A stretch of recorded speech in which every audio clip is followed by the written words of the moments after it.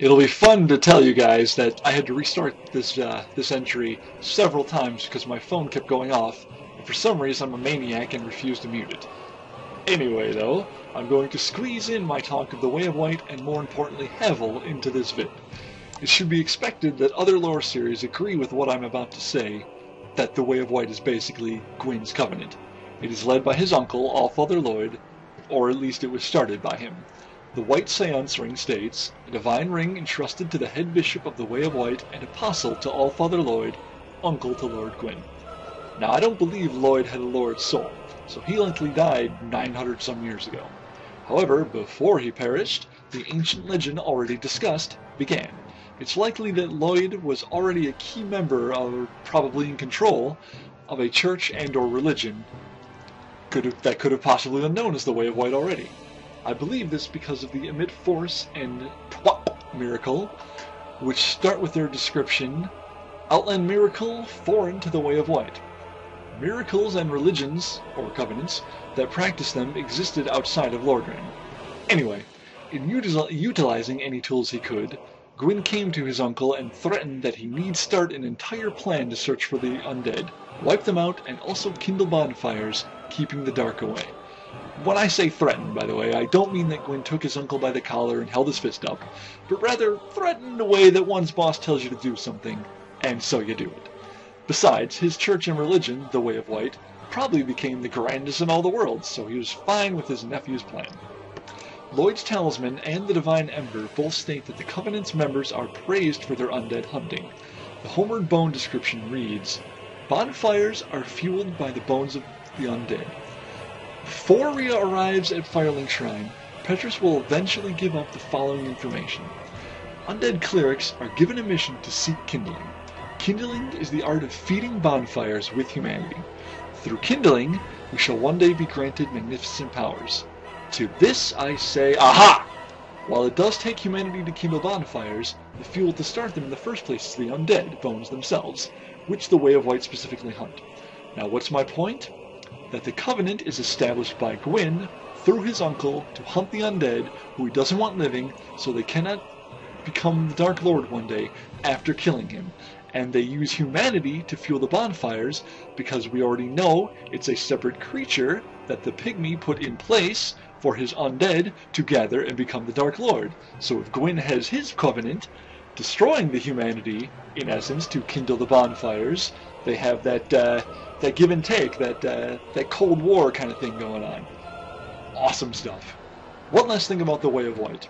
I believe I know one way that members are selected to travel to Lorgren. The Holy Road description reads, those dissatisfied with the church teachings must first test their... Those dissatisfied with the church teachings must test their faith by going on a spiritual journey. This is ritual self-purification of the Way of White. This armor is found in the catacombs, which we all know is on the way to Pinwheel, who holds the right of kindling. We already know this is Rhea's mission. It seems it's that important to kindle the bonfires, and it would be if you were Gwyn, that even non-undead might be sent, if they meet a different set of parameters. Having trouble believing in our ways lately? Head to the catacombs and retrieve the kindling. You'll either succeed and make us all happy, or die off and stop being a problem. Kindling, by the way, was originally a cleric task anyway, a sacred rite according to the description of the rite of kindling. I wanted to include Havel in this entry because his place is even more so that of a pawn than that of the cleric covenant. Havel's story is quite interesting. He has a Lord's soul, as far as I can tell, the same as Gwyn's 4 knights do. The only one we only get Ornstein's soul besides there being 4 of them, so who's to say that Havel doesn't also have one? Of course, there should be a reason why we don't get it from killing him, and that reason is he went hollow. You see, Havel was there at the beginning, helping Gwyn kill the dragons and take reign of the world.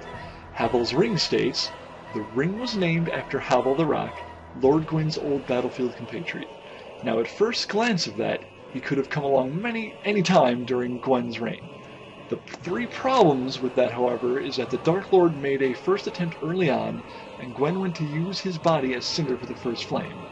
There wouldn't have been time to become a battlefield compatriot afterward. Secondly, the Dragon Tooth description reads, created from an everlasting dragon tooth, legendary great hammer of Havel the Rock. so we know he probably killed his share of the beasties. Lastly, Havel was around when Seath came into the mix, which was before the dragons were defeated. I'll go much more into Seath's role in a separate entry, but for now the Great Magic Barrier description. Havel the Rock, an old battlefield compatriot of Lord Gwyn, was the sworn enemy of Seath the Scaleless. He despised magic and made certain to devise means of counteraction. So, he was clearly around when Seath came into the picture and helped Gwyn fight the dragons. So what happened to Havel? Most of you already know this.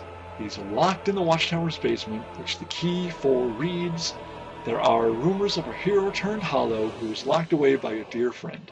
For his own good, of course." It's my theory that Gwyn owed too much to Seath. Havel was becoming a problem, especially considering he was likely making it a choice between himself and the Scaleless Dragon. Havel probably wanted Gwyn to see reason and to cast Seath out entirely for the good of the kingdom, but his pleas likely went on deaf ears. Seath had his slimy grip around many things, including Guinevere, and his experiments are probably what allowed Gwyn and his knights to destroy the dragons in the first place. However, I'm saving more of that explanation for a later entry, as I say. Havel's lack of faith, amongst random selection, turned him into an undead, or possibly he was even one for a long time already. I believe the description is clear enough that Havel was locked away as an undead, and then became hollow while imprisoned. This actually makes sense as well, because Gwyn definitely would hate the undead, and therefore if one of his, closest knights became undead, he would want to get rid of him. Poor Havel. Also, Gwyn's a jerk. We should kill him again.